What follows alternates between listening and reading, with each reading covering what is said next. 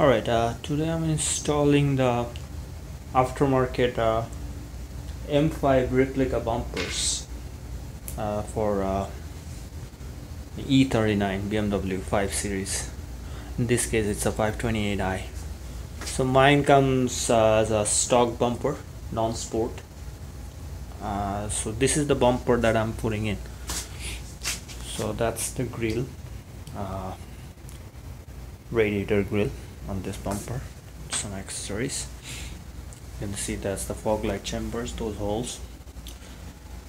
So removing it, the original was pretty simple, but then what happened is I didn't know that I have to watch out for something else that I never found in another YouTube video. This is the bumper upside down.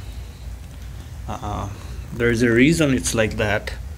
I can't really put it the other way around. So you can see it's upside down. Those are the fog light chambers. This is the bottom part. Came in a gray color. I painted it white. I actually plasticked it. I still have to put another coat, but my color is original metallic blue. It's called Biarritz metallic blue. So I'm painting the whole rest of the car next week in this color, so I'll put another coat on the bumper. So here is the problem. So when you take out the old one,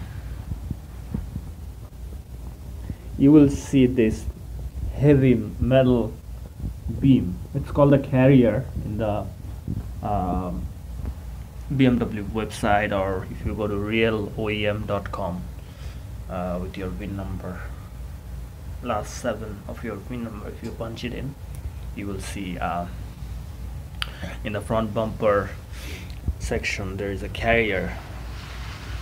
This one stays behind your bumper. Actually, this is the main frame that you must need, because the bumper, this one sticks to the bumper with these expanding rivets. You can see here I have a piece here somewhere. Let me see, I kept it all right there. So sorry, if I can focus onto it, you can see that expanding rivet. So it's a pain to take them out, especially the ones inside, but I ended up breaking the ones inside because I'll buy some new ones. You can get it from any local BMW. Theirs are like 30 cents or something each, so it's cheap. So this rivets, there is one here, I didn't put here, 2, 3, 4, and then there are a couple of them here. You can see those holes. They actually go from the front of the bumper. So basically what happens is they're behind the bumper strip. In this case, the bumper strips are not all the way, only on the left and right.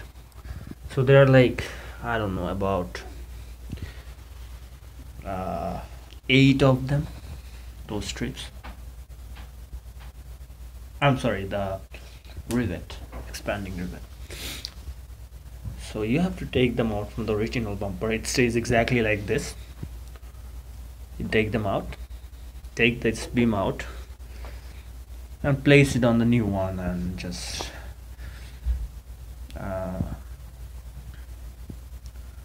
put it back on. And the reason you need this is, you can see, this is the lower radiator grill portion. I'm going from the inside, so this is the top.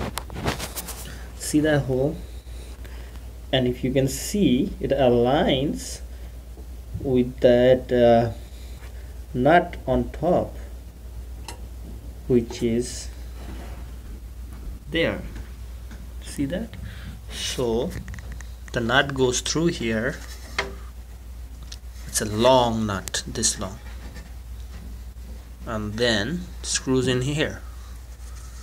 So it locks itself basically, and in between the shock bumper, I mean bumper shock, it's a shock absorber that is attached to the body of the car, and there are two of them. Another one here, you can see. It's tough to get a view from here. You can see that my camera is on the other side, so it's tough to see on this one. Anyway, so you get the idea. So the shock bumper stays in between, so it goes through the shock bumper shock, I mean, keep saying the other way around, and screws in here, which holds the bumper. The main two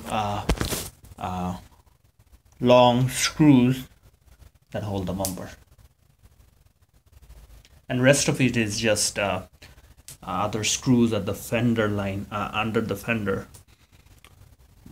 You'll find, I think you have to remove two on each side, inside, be in front of your front tires.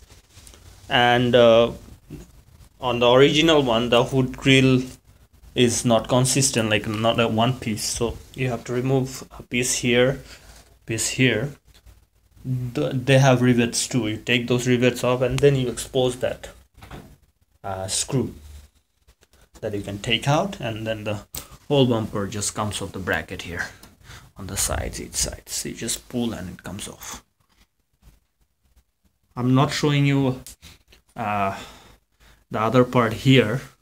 I'll try to make a video in front of the car showing how it looks like when it comes off, and how it's set down. And that's that rubber piece, you can see, long rubber piece that you have to take off from the original bumper and place it on the edge of this, so that I have a good protection in there too, that rubber piece. I'm still about to install the fog lights and everything, and I'm gonna go ahead and buy some clips that I broke so that I can finish the project. Now I'll probably go through another video showing you how it looks like after. Alright, thanks for watching.